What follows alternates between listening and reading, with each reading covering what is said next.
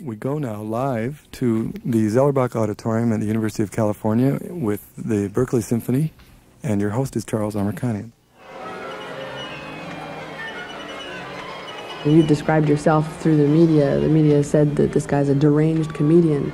I mean, perhaps the sort of classical music world and the conductors who approached you were intrigued by the idea of a deranged comedian writing classical music, but something held their attention once they saw the music.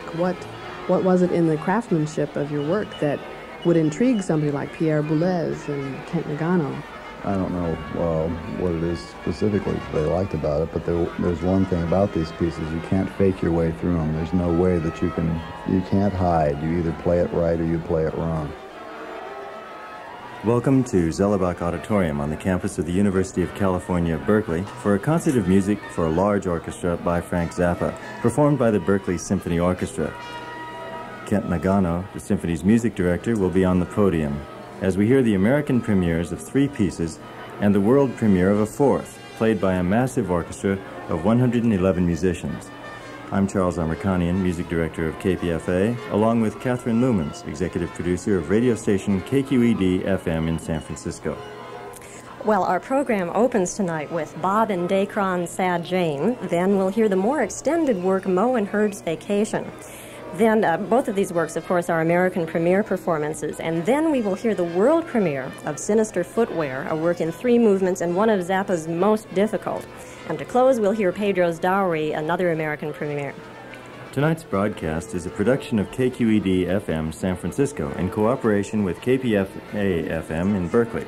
You know, Charles, I should mention that this is the 5th and the final program of the 1983-84 Berkeley Symphony season. And this program, as all of the concerts of the Berkeley Symphony this past year, will be heard by delayed broadcast over KQED-FM. And this particular broadcast will air on Monday, August 13th at 8 p.m. Catherine, this really is an historic evening for the Berkeley Symphony. We've got a massive ensemble on stage, the bigger-than-life-size puppets of John Gilkerson and the San Francisco Miniature Theater, a troupe of hand-picked dancers operating these puppets in choreography by Tandy Beale and Joan Lazarus, and an investment of thousands of hours in rehearsals, which were demanded by Frank Zappa before he'd let any orchestra play his music. That's absolutely right, and I think it's also fair to mention and fair to state that Kent Nagano, I'm sure, would and did demand every one of those hours of rehearsal from his orchestra before he would present it, because he is indeed a perfectionist, as is Frank Zappa, and as Kent says, that's one of the reasons that they work so well together. I loved watching them in rehearsal because Kent is so precise about rehearsal cues and going over and over particular passages where he heard minute details that were out of sync, and Frank, from the audience, seemed to watch the overall proceedings and the staging and have a number of really fascinating ideas to loosen up the dancers and to make the choreography even more strange and bizarre. Yeah, that's right. And, you know, I got the impression from talking to Kent this past week that Frank had a similar impact on the polishing of the music. One thing that I found fascinating was the fact that Kent said he harassed Frank to come to the rehearsals. This started, about 2 weeks ago. And then once Frank was there, Kent had the orchestra play the things that were the most ragged. He didn't want Frank to just hear what was polished at any given time. He wanted him to hear the worst so that he himself could be a part of the solution and offer suggestions, because as we've alluded, this music is extremely difficult, and we'll be going more into the specifics of that and the difficulties of it later on. Frank Zappa has been writing orchestra music since he was 14 years old, but he's never heard his orchestra music really properly until last year when Kent Nagano went to London to record some of these pieces you'll hear tonight with the London Symphony Orchestra. And these recordings have been released on Zappa's own label, Barking Pumpkin. But in addition to these, great label. In addition to these 4 or 5 pieces, he has produced a body of works that includes 203 songs, 35 record album releases in the pop and rock field. Many of them are double and triple record sets, 91 instrumental works, 32 compositions for orchestra and choral groups, 4 ballets, 2 feature films, and 2 television specials. That's amazing. I think most people have no idea that he has that much to his credit. He doesn't sleep an awful lot. He seems to be the kind of person who simply works all the time and is very dedicated to the production of these pieces and to doing them as best he can. And I have talked with musicians who have played with him, and and they're astounded at what they can come up with just because he demands it. And they work at it, and they finally get it. And many people say he's one of the great musicians of our time. Well, Kent said, too, that quite often we're going to have to apologize to our listeners for this amazing noise that happens in this booth periodically. It's not part of Zappa's music, believe us. What I was going to say is that Kent was particularly impressed with the extent to which Frank knows his own music inside and out, and that's not always the case with premier music. Kent was really inspired to find that Frank knew exactly what was supposed to happen where and could help be part of the solution. You know, one thing that I think we should do, Charles, before we launch into the music is give our listeners a sense of what it looks like down there, because I have never seen Zellerbach so packed full of musicians in the pit. The orchestra completely takes up the entire pit, but then rolls up onto the stage on the left side with string basses, harp, own Martineau, and piano, among other electrified instruments. And then on the right-hand side, 8 percussionists, about 4 of them actually on the stage, with the timpanist alone having 6 timpani. It's an amazing ensemble, and you will hear in this music that the orchestration is really a lot of the fun of Frank Zappa's music. That is true. Now, there are 112 musicians of this orchestra. The regular musicians of the Berkeley Symphony, of course, plus musicians taken from the Oakland Symphony Orchestra, I understand, the Oakland Symphony Ballet Orchestra, and other orchestras around the area. Kent was pleased to be able to say that despite the unusual instrumentation of some of these Zappa works, and despite the real virtuosity required, he wasn't afraid when he saw the score. He looked at it, and given the repertoire that the Berkeley Symphony has played over the past several seasons, they were pretty well equipped to jump into it. It's a great ensemble, and they do play a lot of music that involves electronics and large orchestrations, the Messiaen pieces, which have made the orchestra famous among them. And we're very excited that we're being able to cooperate with KQED and bringing this music to you this evening over KPFA. The first piece is called Bob In Dacron, Sad Jane. It's really 2 different pieces, and the choreography is not to be believed. It's a sad thing that this is not on television. It's sad, and yet if it were, I think we'd be hard-pressed to stay on the air after it aired. There is some pretty amazing stuff going on stage. Frank Zappa will be out in just a few minutes to talk about the music itself, so there isn't a great deal that we have to do there. But we should say that the puppeteers and some of the visuals going on in this production are quite striking. The amazing costumes that Bob puts on are really a laugh. The puppets that come out as part of the visualization of the ideal women are very striking, and they move along, well, in a very funny way. The stage set at the beginning has a couple of racks of clothing that Frank Zappa will talk about, but suffice it to say that it looks like they've raided a thrift store in Central Texas, and you will see the most bald and bold plaid coats in bright reds and greens that have ever been collected. And this man who dresses up in polyester to catch a girlfriend has a real repertoire from which he can choose, and you'll hear laughter throughout the orchestra music, which is one thing that Frank says has made him happy about seeing people laugh at an orchestra concert. Yeah. He said it should have happened a long time ago. So as you listen to this, you can certainly let your imagination run wild. I don't think you run any risk of letting it go too wild. No, and the odd thing is that a lot of the music sounds quite serious and not at all satirical or humorous. It sounds very much like Zappa, as he said on some occasions, has been influenced by Edgar Varese and many other 20th century masters, including Boulez and Stockhausen. And this, mixed with his rock and roll background, has created a unique mix, which is a pleasure to hear. I don't know how much detail Frank will go into. Let me just run down the list of characters here in case he doesn't hit them all. We have, of course, Bob, then the 3 imaginary women, Dolly, Olivia, Flash, a tennis instructor, a doctor, a shoeshine boy, a bartender, and then the mysterious Jane, bag lady turned something else, and I think you'll hear about that later on. All of these controlled by a number of live dancers, in many cases more than one dancer to a puppet. Quite an amazing feat of staging, and here is Frank Zappa.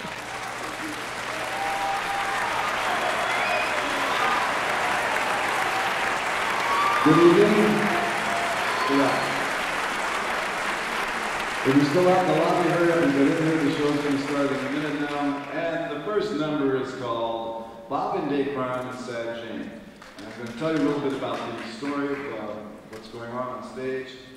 This is a piece of entertainment derived from the idea that middle-aged guys like to dress up in really ugly clothes before they go out to find some pussy.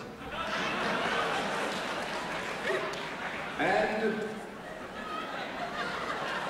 when they find it, they don't really know what to do with it. But this guy, Bob, when you see Bob in his lovely costume and his tall hair, you'll know right away that you'll have no doubt that this man is, deep down, a Republican. And, just so that everybody gets a fair chance here, every piece of clothing hanging on the rack was designed by the Democrats. The girls who will appear in the first movement aren't really there. They are imaginary girls. These are the kinds of girls that a guy like Bob has in his imagination. These are the kinds of girls that would respond favorably to a man wearing clothes that look like that. After Bob dresses himself with the approval of the imaginary girls, he goes to kind of a bar. Well, actually something else happens. He gets advice on, he has this ugly body. He gets advice on the care and maintenance of his body from a doctor, a tennis instructor, and a shoe shine boy. Then he goes to the bar and he makes a fool out of himself, and after that he gets thrown out of the bar, and he does find a girl. He meets a bag lady. Her name is Jane, and she doesn't have any face. And she's not too attractive, and just when he thinks that he's going to be out of luck for tonight, he uses his imagination, and suddenly Jane is naked, and she ain't too bad, even though she doesn't have a face. And then we have the big surprise ending. Thank you. And that, of course, was Frank Zappa, leading into the performance of the first work on this program with Kent Nagano and the Berkeley Symphony Orchestra, Bob In Dacron, Sad Jane. This work received its U.S. premiere, tonight receives its U.S. premiere in Zellerbach Auditorium. And now here is Kent Nagano receiving the applause of the audience here in Zellerbach, and we will hear Bob In Dacron, Sad Jane.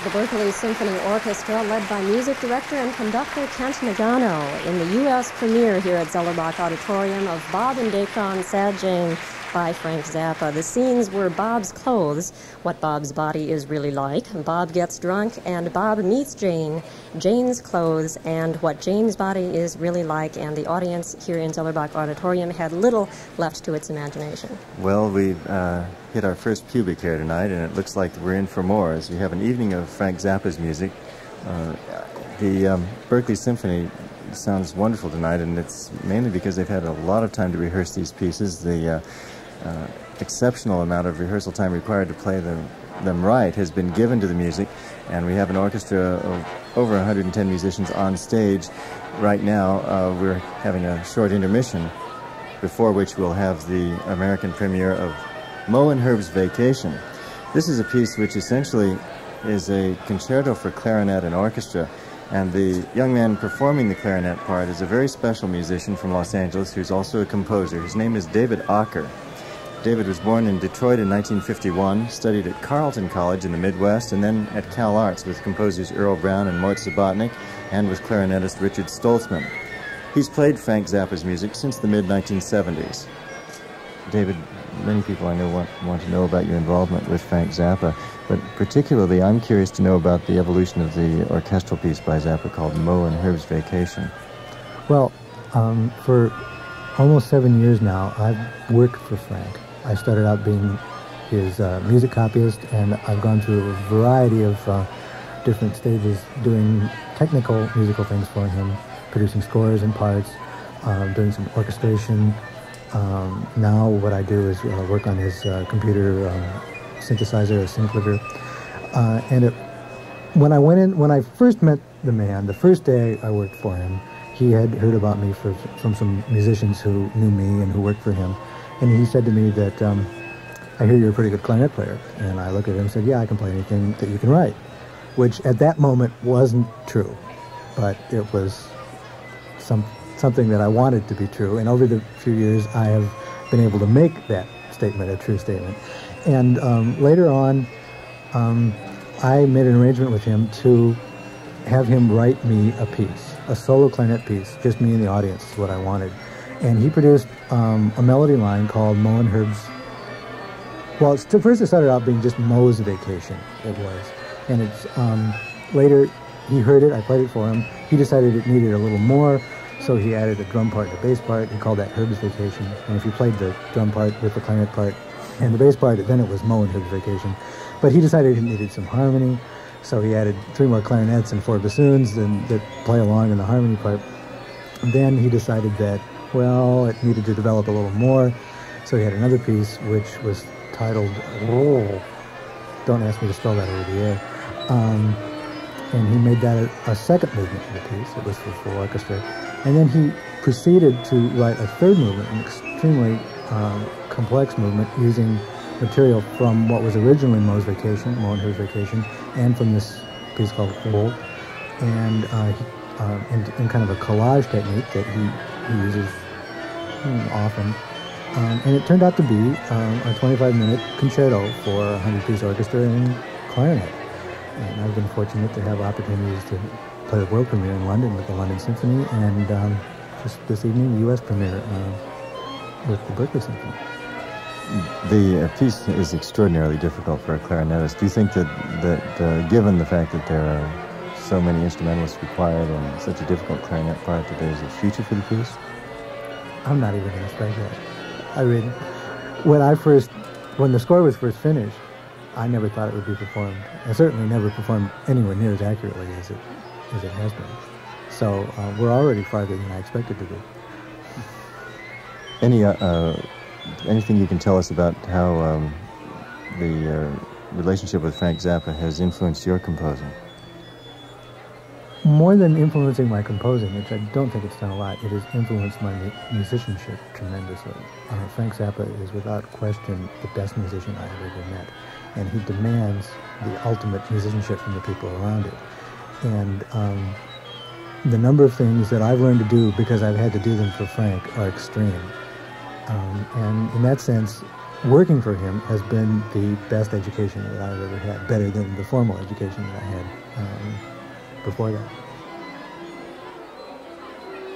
That was composer and clarinetist David Ocker, who will be soloist in Mo and Herb's Vacation, coming up next on our broadcast. You know, Charles, when I was speaking with Kent earlier this week, I guess it was just a couple of days ago, I asked him about David Ocker because I knew apparently far little than you do at this point, and Kent said, well, David Ocker is Frank Zappa's personal clarinetist. He's also his personal orchestrator and copyist, and has worked intimately with Zappa on a number of projects and really knows Frank's music better than anybody. And also now, as he mentioned briefly in the interview, is working with synclavier electronic pieces that Zappa has been doing quite a lot of lately. You avoid the complications of working with performers. Zappa's been quite frustrated with the inability of his music to be played because of its difficulty and his insistence on proper rehearsal time. And he is in a position to insist on it because people want to play his music at the various orchestras because it'll attract an audience, as you see here tonight at Zellerbach with a full house, and the second night in a row at that. Mm-hmm. So it's a demand that most composers can't make, and consequently their music is rarely played to its fullest potential, especially when it's new and unfamiliar. And of course that all points to, I suppose, the priorities in the arts today. It costs money to have the number of rehearsals that music like this requires. And well, the Berkeley Symphony was able to pull it off. It's a semi-professional orchestra in the sense of only some of its musicians receiving union scale. Nonetheless, it costs money, and they put it together, and all in all, if you count the number of rehearsals with sections only, there were 35 rehearsals for this performance. That's hard to believe, really. We talked with Frank Zappa last May, actually it was about a year ago, before these pieces were really scheduled properly by the Berkeley Symphony. They had just been played by the London Symphony and recorded, and had not yet been released on Zappa's label Barking Pumpkin. And here's a short excerpt from that interview. I have an image in my mind of a teenage Frank Zappa trying to reconcile these sort of what I think of as opposite forces, sort of the visceral attraction of rock and roll and the, I can't even describe it, attraction of classical music, and somehow it seems to me that a lot of your musical life has been trying to reconcile these two. No, it's not reconciling at all. I don't find any difference, because in real good rhythm and blues you have people telling you the truth, and in real good serious music you have people telling you the truth, and the truth is the truth, no matter what kind of clothes it's wearing. That's what I liked about it. And as far as classical music, the way you put it, and people might be thinking of Mozart and Beethoven and stuff like that, and I never cared for that kind of music. I always thought it was wimpy, and reminded me of people with cuffs that were hanging out of their clothes, and ugly-looking wigs and stuff, and it didn't have anything that appealed to me. Whereas the Rite of Spring had a lot of balls, and so does the music of Varese. There didn't seem to be compromise involved in those compositions, and I don't hear any compromise in a song like I Asked for Water, She Brought Me Gasoline by the Howlin' Wolf. To me, it's the same source of information. I was going to ask you if you wrote differently for classical music than you do for a rock and roll band, but I'm beginning to get the idea that you really don't. You just write music, and here's one set of clothes it wears, and here's another. Well, one of the best examples of that is going to be the third movement of Sinister Footwear, which in fact is a literal transcription of a guitar solo that I played at a concert in New York in 1980, transcribed by Steve Vai, and then I orchestrated the transcription. And that's what the whole third movement is, just a guitar solo. That, of course, was Rosemary Tobin, who spoke with Frank Zappa between rehearsals for this particular performance, speaking in general terms about his appeal and the whys and wherefores, I suppose, of his appeal to traditional classical musicians. Berkeley Symphony conductor Kent Nagano met Frank Zappa in the basement of the Berkeley Community Theater in between sets of one of Zappa's rock concerts, and by his own admission, Nagano was unable to make any sense of the score Zappa showed him during that first meeting, and ended up with very bruised knees after several days of beating out the complex rhythms used in the ballets. Nagano says the Berkeley Symphony Orchestra eats notes like Pac-Man eats dots. They're very well used to the demands of contemporary classical music scores, as we've mentioned, but even so, the orchestra members did experience some initial discomfort during their rehearsals, as did the LSO. the LSO, which Nagano conducted in a performance of the same music that we're hearing this evening. Nothing Zappa writes is impossible to play, but as the conductor explains, it does take some getting used to. Frank has exploited specifically the use of what we call irrational rhythms, using prime numbers, odd numbers, over and in relationship to another number. For example, 17 beats evenly spaced over 5 beats, or 13 beats evenly spaced over 2 beats, or 17 beats evenly spaced over 2 beats. And these are done in chain, one after another, so even though the meter remains the same, 3/4, 5/8, 6/8, those meters that we're used to, the performer has to do various subdivisions that are there's no other word for it. They're simply abnormal for us to comprehend. People aren't used to reading that, and it demands developing a cognitive technique that we don't currently have. To say that there's some difficulty is putting it mildly. When I was working in London, I remember when Frank and I first walked into the rehearsal. Bear in mind that I had never worked with Frank at this point before. And I didn't realize that wherever he goes, he normally wears a bright pink bathrobe and yellow shoes and extraordinary looking pants. And I don't know, to me it sort of took me by surprise, and I'm sure it took the LSO by surprise when we met them, and they were sort of laughing and joking about his appearance, and laughing and joking by the fact that there had been so many rehearsals slated in to work up this music. Because this group is a fantastic group. They make their living through sight reading. So we started with the most difficult piece, and the diameter of the eyeballs began to expand to be as big as saucers almost.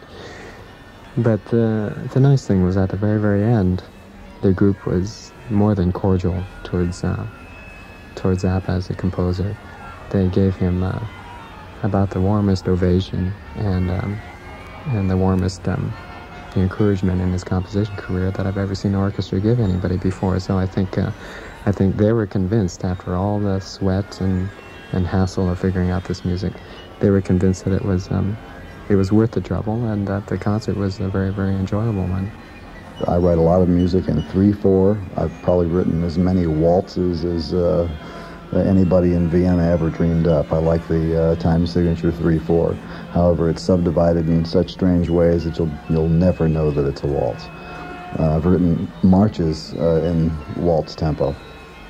But what happens inside of those bars is rhythms that are more related to the way people talk than to the way machines work, which I find more natural than listening to machines. By the way people talk, do you mean fits and starts, ups and downs, all shades of colorings? What? Yeah, just like conversation, because I think that's the way instruments ought to perform. They ought to talk to the audience. Once that technique has been mastered by the instrumentalist, that it makes it a lot easier for that instrumentalist to express himself, his own personality, through the instrument to the audience, rather than to adhere to some sort of metronomic regulations that are almost the same as punching a time clock at a factory. That's the kind of rhythm you're dealing with in ordinary classical music, where it's all very rigid, with an occasional tempo rubato that is roughly the equivalent of the afternoon coffee break when everybody wishes they would go home. In my music, you have a constant tempo most of the time, and inside of each bar, there's flexibility of the melodic line, which is notated by putting brackets over groups of notes and saying this many notes in the space of that many notes, which gives the effect of the line will speed up momentarily and then slow down momentarily, all inside of a fixed time signature that could allow you to tap your foot if you were so disposed.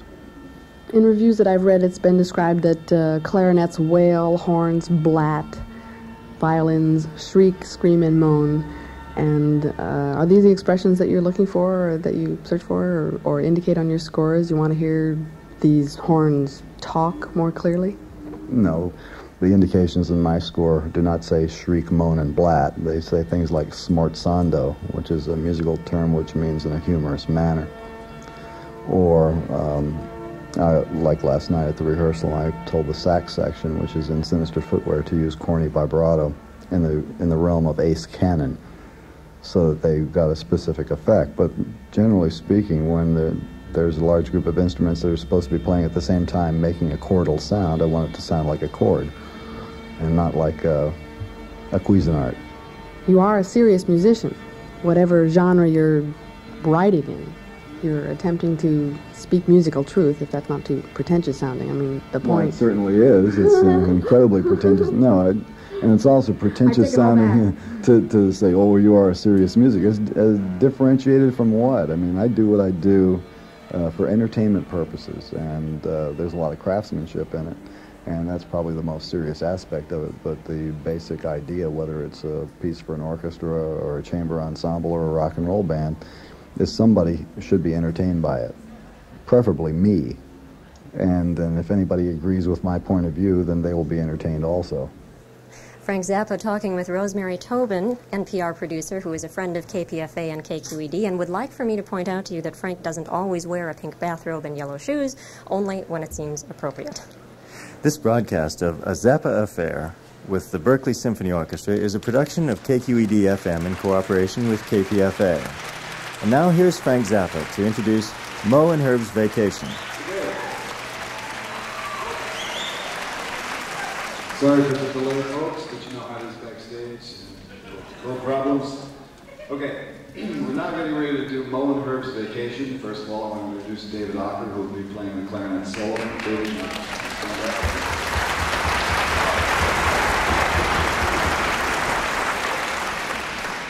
now this is a very difficult piece of music. Bob and Jane was real easy. This one's hard. The one after this is maybe twice as hard as this one.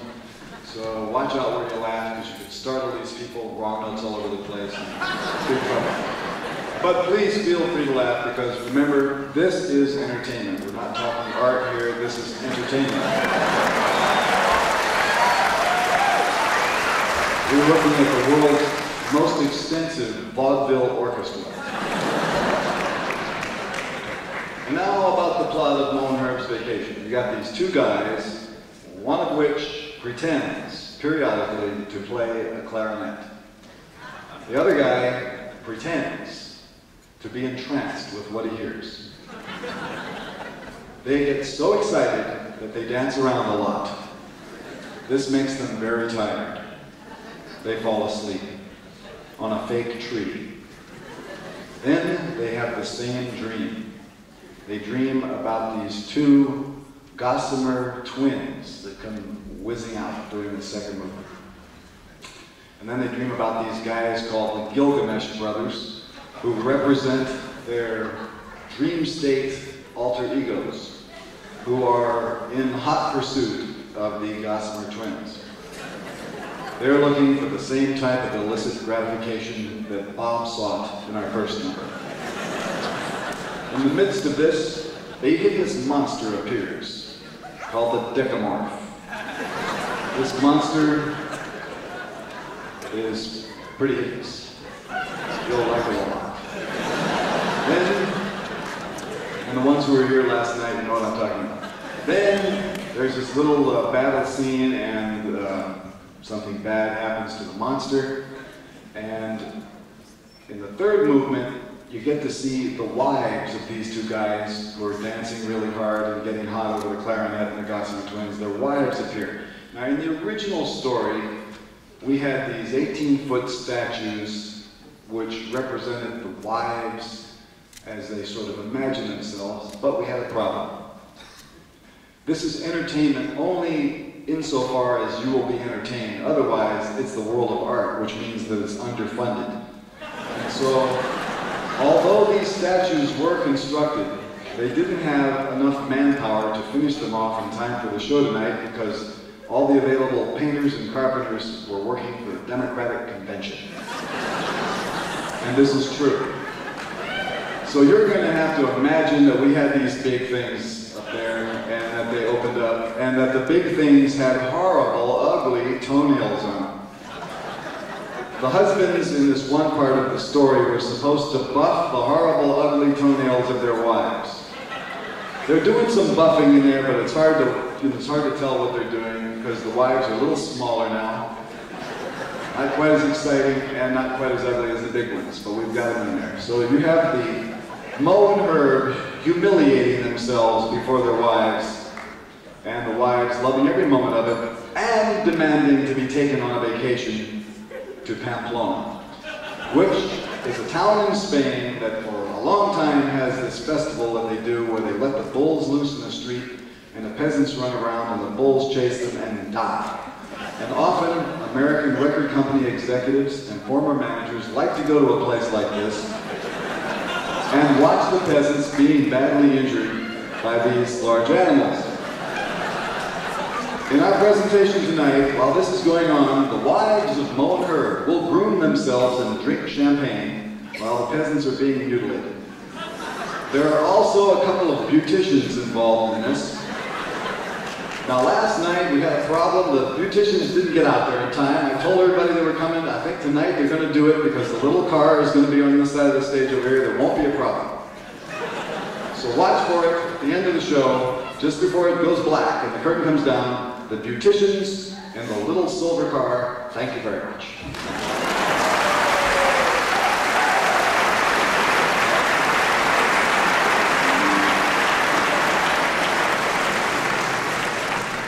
Now we await the appearance of conductor Kent Nagano, who will lead the Berkeley Symphony Orchestra in a work which is almost 30 minutes long. It's called Mo and Herb's Vacation. The composer is Frank Zappa.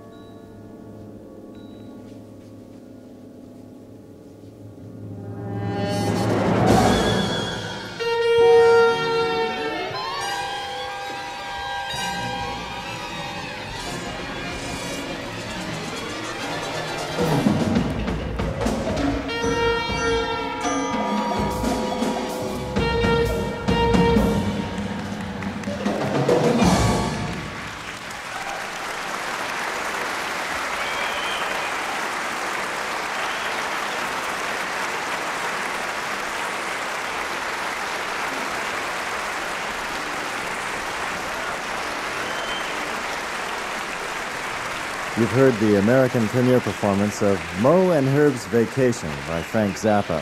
Kent Nagano conducting the Berkeley Symphony Orchestra here at Zellerbach Auditorium on the evening of June 16th, 1984. And we should say that the bus did make it on stage. And you know, Charles, our listeners are probably just a little bit curious about that decamorph that Frank mentioned. What a monster. Indeed. Well, you know, it came onto the stage, and I don't want to leave our listeners in the dark. So about that decamorph.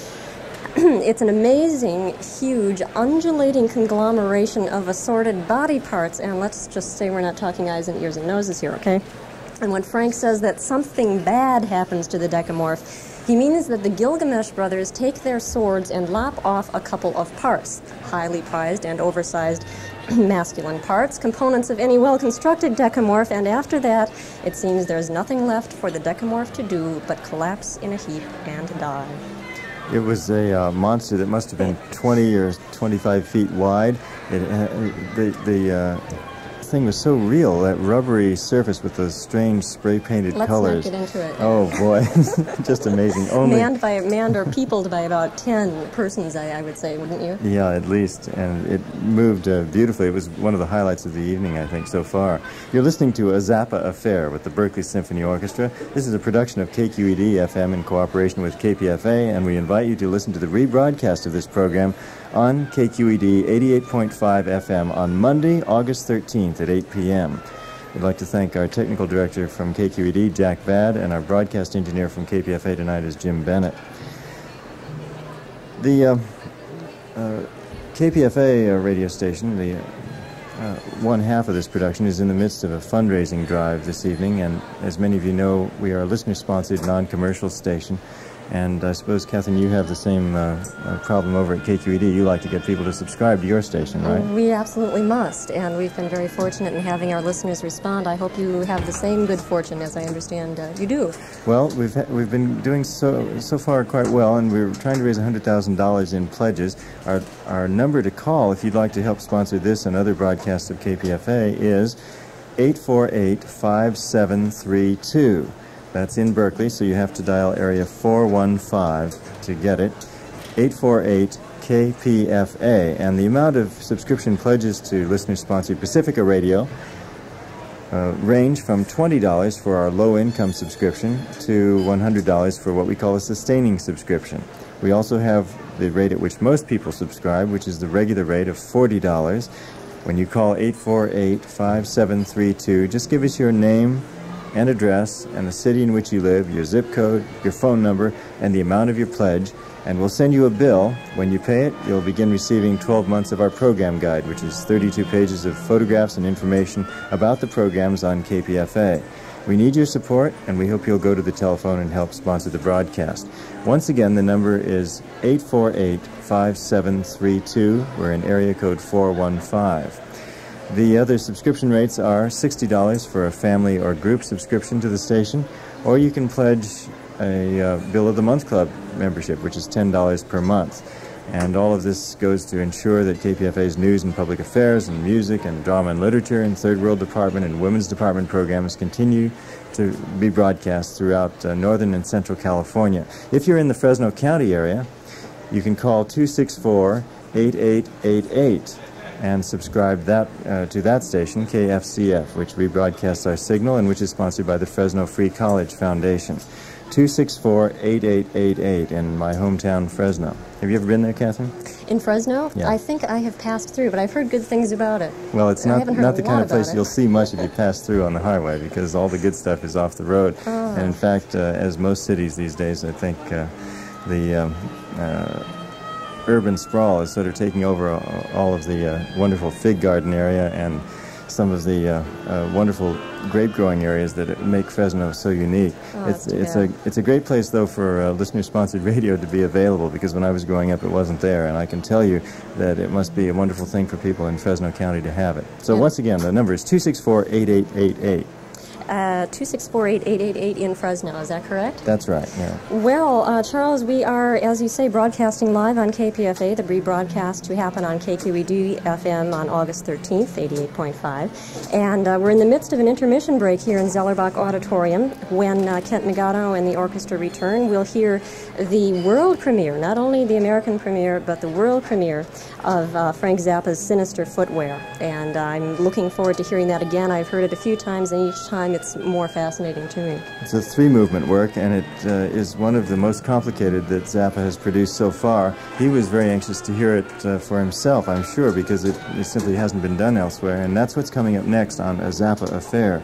We'd like to mention also our thanks to Stephanie Zimmerman, who really produced and organized this event, and who put together John Gilkerson, the puppet man from the San Francisco Miniature Theater, with Kent Nagano and with Frank Zappa when their plans for a ballet, which was the original plan, fell through because of costs and so forth. So, our thanks also to the Berkeley Symphony and to KQED for letting us participate in this exciting evening.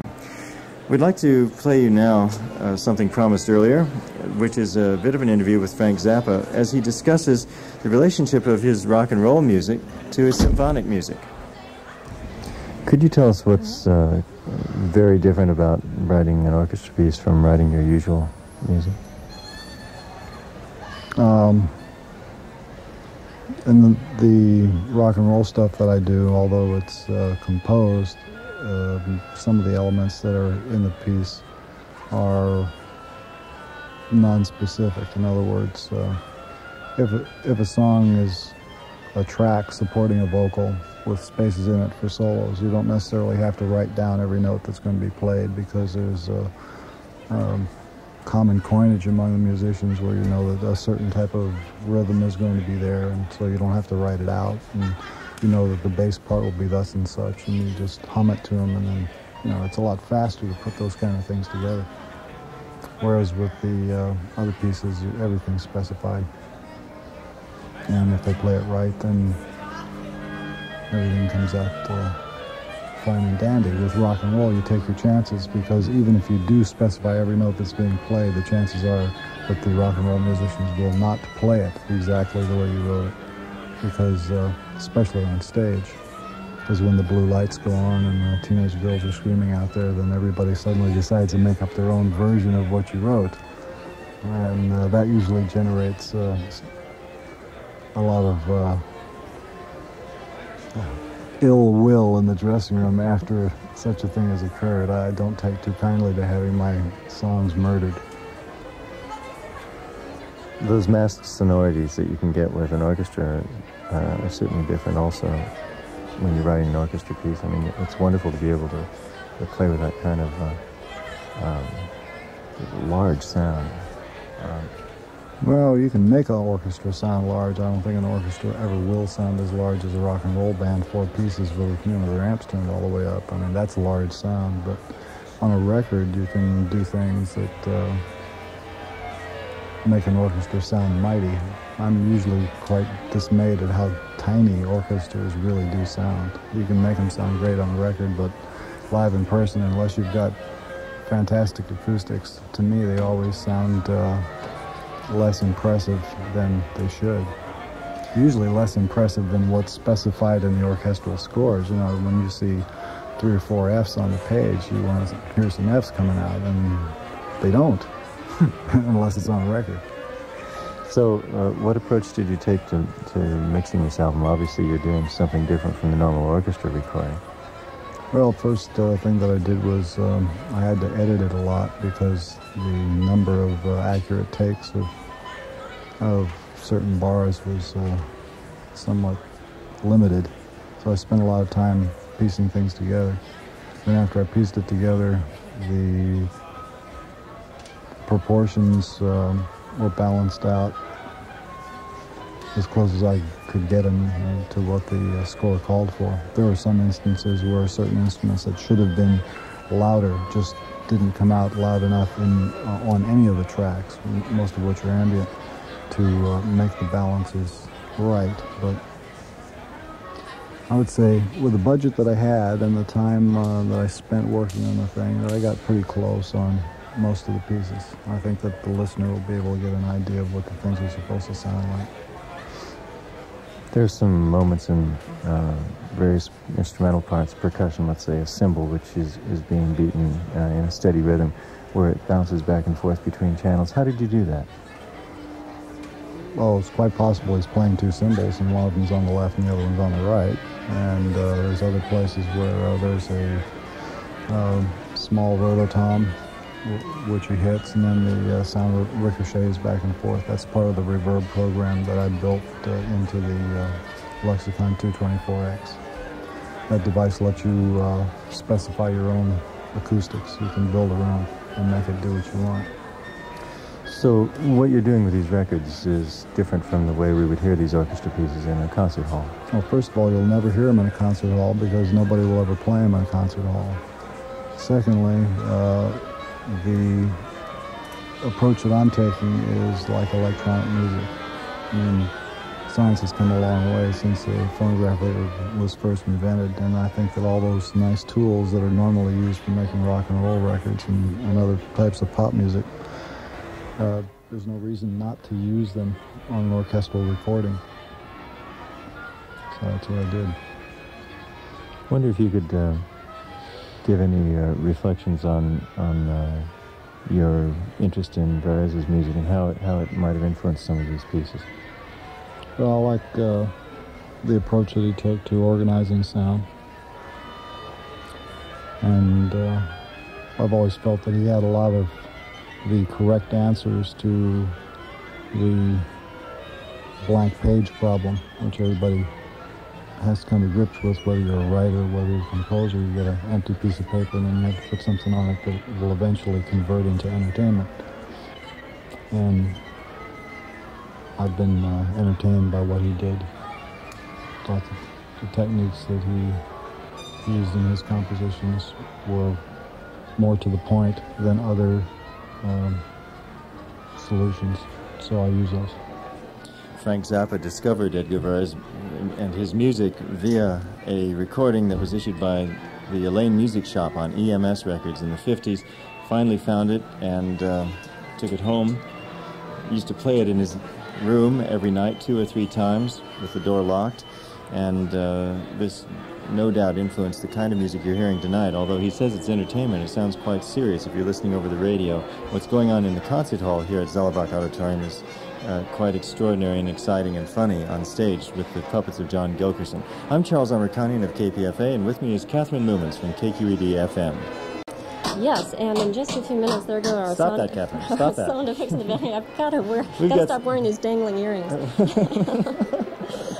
We are soon going to be hearing Sinister Footwear, as Charles mentioned. This is definitely, I think it's safe to say, the most complex, for the musicians, the most challenging piece of music that we're hearing tonight. And the action on stage is probably the most intricate, too. We've got a real storyline going. And we'd like to let you in on a little bit of the action before it happens. So, Charles, should I just run down the scenes here, the parts? Can you read all of those? Oh, I think I might be able to make them out. We start out here with part 1. We meet Jake, who designs these shoes, these Sinister shoes. We meet him in his studio, which is sort of an austere place, and he's putting the finishing touches on this amazingly ugly pair of shoes. He runs off to somewhere in New Jersey where they make them, and at that point on stage there is a dance of factories. We see these beautifully constructed factories doing a little dance around the stage. We see them inside and out. Then in come the people who are going to make these shoes, and who would these people be but illegal aliens? So we meet the illegal aliens coming in a line, and these are puppets controlled from behind by the dancers. They look like Muppets to me. They do. They look like Muppets. Maybe another parody going on here. So they set up at the assembly line, and what happens then? Well, then, of course, they have lunch. I don't know why at that point they have lunch, but they do go out to the catering truck where a big jumbo Jim, I think it is, feeds them lunch, and their mouths open up widely. We see their teeth, and they clamp down on these tasty morsels of who knows what. Jake himself eats a molded Jell-O salad, and he does a very intricate dance with this Jell-O salad. I'd better whip along here because I think we'll be seeing Frank himself pretty soon. We meet Jake's secretary, not an unattractive woman by any stretch of the imagination. Then we see the illegal aliens working slower in the afternoon. The lights dim and they kind of run down. Jake's secretary reads her magazine. The illegal aliens want to go home. Jake's secretary, on a diet, of course, eats her cottage cheese. We see the ugly shoes on the assembly line, and these, I think we can safely say, resemble purple and yellow Adidas. That's what they look like, yeah. I mean, I don't want to use a brand name here. Forget I said Adidas. It could be any running shoe. It could be Nikes. Yeah, I mean, just figure some commercial product that someone wants to push. And that everybody wears, yeah, right. That's right, yeah. If I get interrupted, don't worry. I'm sure Frank's going to talk about this. But and here he is. So let's let Frank Zappa talk about Sinister Footwear.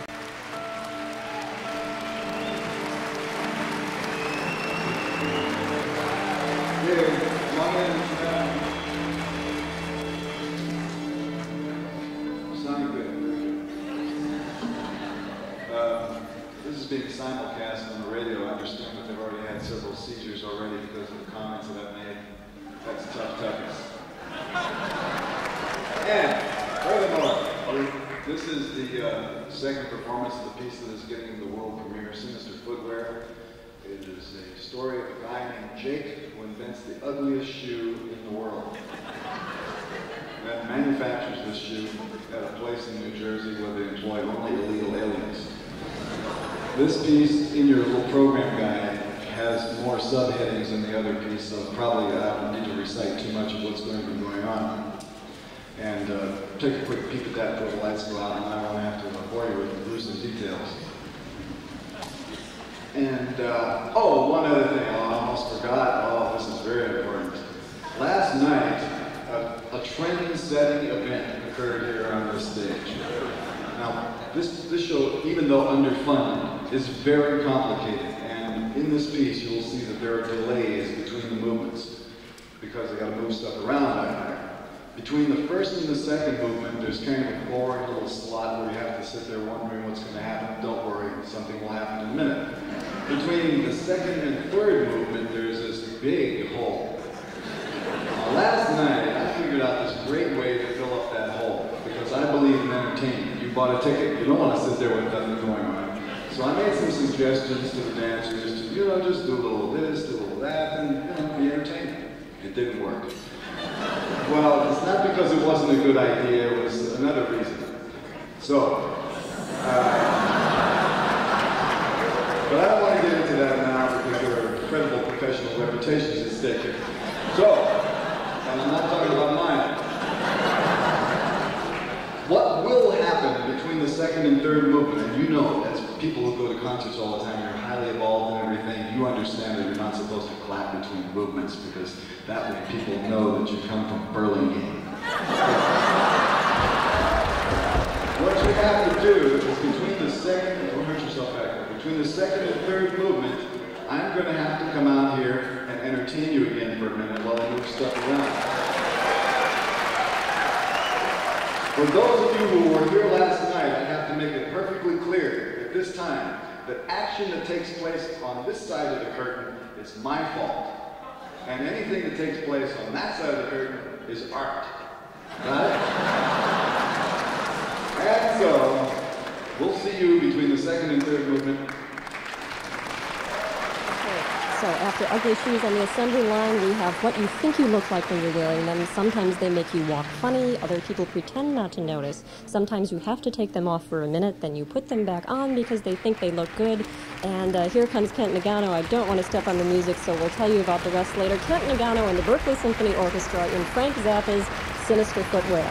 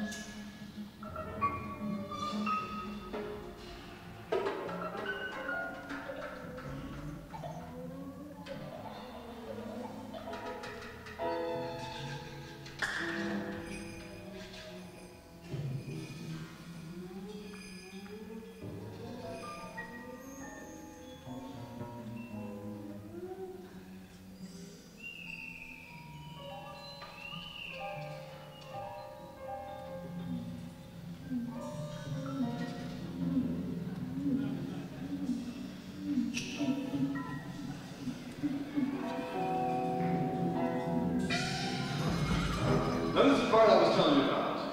See, this is all dead air in here, and ordinarily, you'd be sitting there going, is it over yet? Last night, they thought it was over, and they clapped. They were right. It was not. Keep jamming away with that. Now, what's going to happen here now is, I thought just to take up some time, we would have, where'd she go? There she is, ladies and gentlemen, the delightful Carol on harpist. will now pretend to be entranced by an incredibly ugly shoe. Go for it, Carol, that's right. Give her hints. Ask her to do something with the shoe. She is not shy. No, don't take the shoe. No. Maybe he's a sniffer. Okay, good. Now she's supposed to be entranced with the shoe. She now offers it to members of the orchestra who feel that the shoe is not their cup of tea. You know what I mean? Twirl more. That's more like dancing. Twirl a lot. Twirl several times. That's very graceful. Her father is here tonight. I originally asked him to show part of the outfit. But that would be very interesting, right? That's right. Now she's going to give the shoe in a love offering to Peter the timpanist. That's right. He's hypnotized. He's taking the shoe, and you're free from the spell.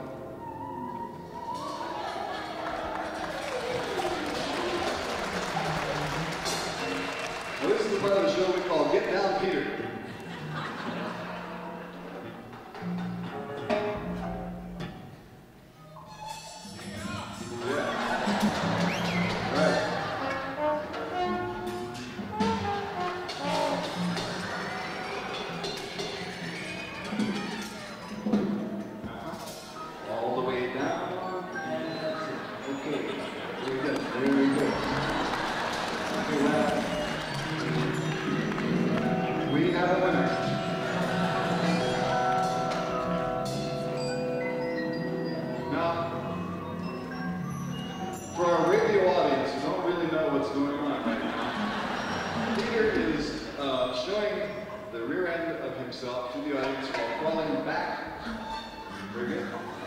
Peter's father is not here tonight, that's why he's doing it. And he's getting, there it is, the shoe is on his head. Now, isn't that absolutely stupid, ladies and gentlemen?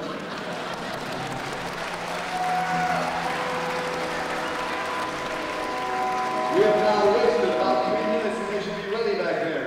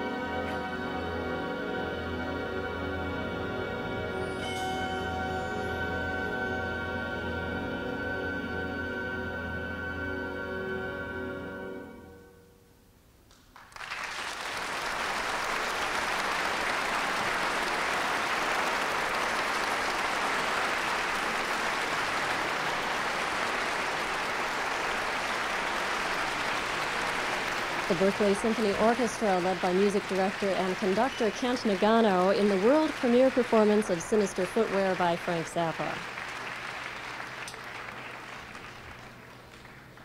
I promised that I would tell you what the action was that I didn't have a chance to describe. I hope by now you... No, I won't do that. There's a 4-minute black hole that occurs between the end of this one and the beginning of the next one. So we have to entertain him. So here's what we're going to do. We're going to do something that's never been done before. But first we have to do something that should have been done a little while ago, which is give him a present. I wonder if it's ready back here. Have they obtained the object in question yet for the Tempest? Are they still working on it?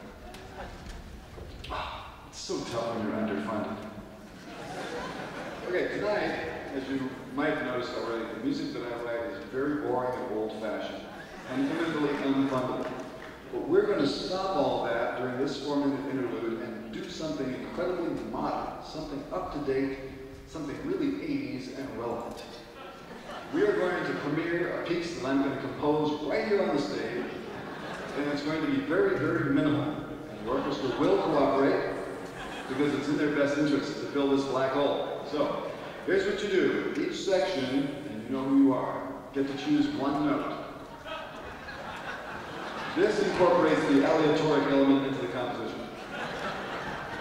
For reliability, we limit it to one note so that there is no chance there will be a mistake. And it's got to be one that's easy to play on your instrument. You will also choose your own rhythm, something that won't confuse you. When I give the signal, different sections of the orchestra will play their favorite note on their favorite rhythm until everybody becomes tired of playing that note. Or until they're ready backstage, whichever comes first. Oh, here it is, wait. I have to give this to him.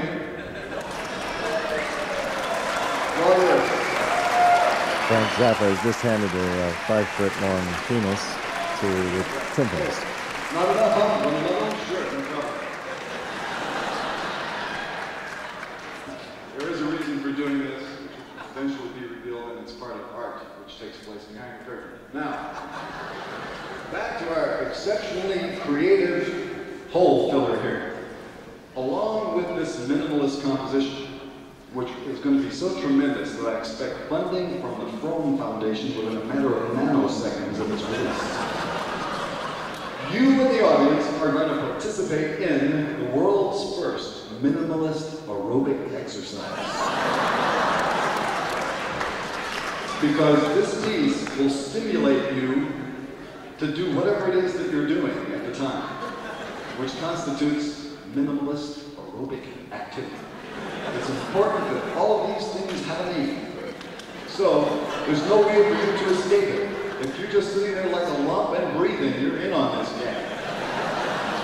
Okay, have you chosen your notes yet? I'm sure you have. Okay, here's the way. This little test is, those of you who can't see me underneath the thing there, you just make it up as you go along. We'll begin with the basses. Okay, basses, are you ready? This is just a sample of how it'll work. I'll point like that, let's begin. Nobody else play unless you've been looked at and pointed to, and we can move the texture around the orchestra and get stereo. Are you ready? Okay, then it's the basses.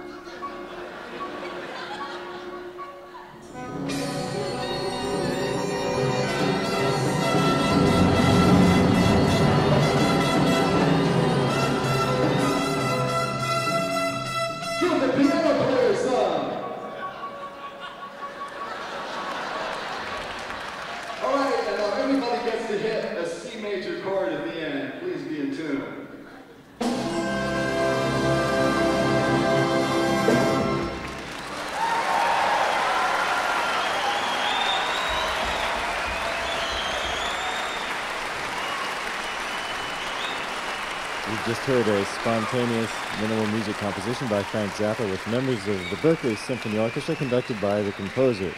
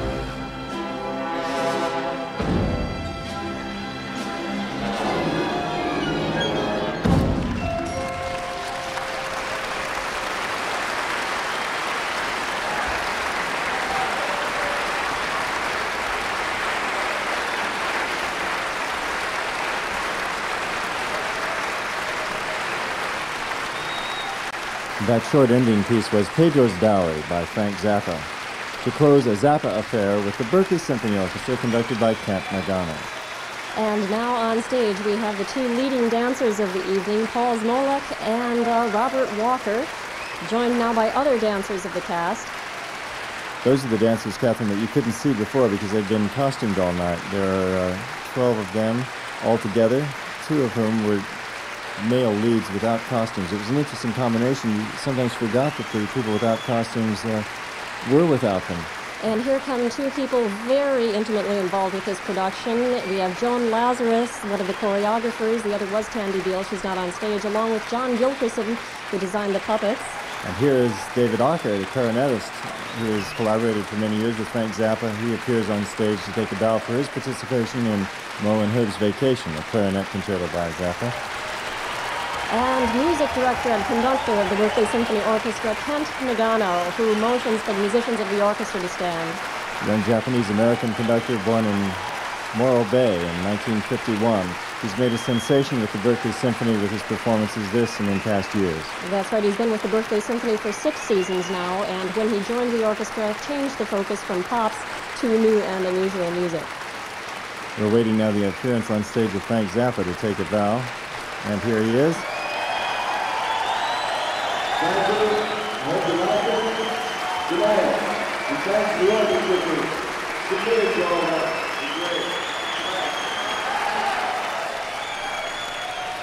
We should also mention the production and design that was executed by the San Francisco Miniature Theater. Although our listeners couldn't hear it, it certainly was, or see it rather, it certainly was a part of the production. Choreography, as we said, by Tandy Beale and Joan Lazarus, performance and staging by John C. Gilkerson, and lighting by Evan Parker. Those are the people who provided the laughter in the background for you out there in the radio audience, and we hope you enjoyed it. This broadcast of a Zappa Affair with the Berkeley Symphony Orchestra was a production of KQED-FM San Francisco in cooperation with KPFA. Be sure to join us for the rebroadcast of this program on KQED-FM Monday, August 13th at 8 o'clock. That's at 88.5 FM. The technical director in charge of the music mix for KQED-FM and KPFA was Jack Vad. The broadcast engineer for KPFA was Jim Bennett. And as usual, KPFA has its interminable list of volunteer helpers, including Terry Hawkins, who's running this series for KPFA throughout the summer, as we will hear more of the Berkeley Symphony on July 2nd, 9th, and 16th in special programs. We'd like to thank also Don Nagengast and Pamela Flash, and special thanks to Victor Ledeen, music director of KQED-FM, for allowing KPFA to participate in this exciting evening's events. We would also like to, of course, thank Frank Zappa, Kent Nagano, and the Berkeley Symphony Orchestra for making this radio affair possible. Thanks to Dick Patterson and the Zellerbach staff, and to Stephanie Zimmerman for their help in putting it together, and to Rosemary Tobin for her interviews used in the broadcast. Catherine, it's been fun doing this with you and with KQED, and we hope we can participate with you again on future broadcasts. Well, Charles, it's certainly been a pleasure for me as well. With Charles Amerkanian, I'm Catherine Lumens from Zellerbach Auditorium. The preceding program on KPFA was made possible in part by a grant from the National Endowment for the Arts.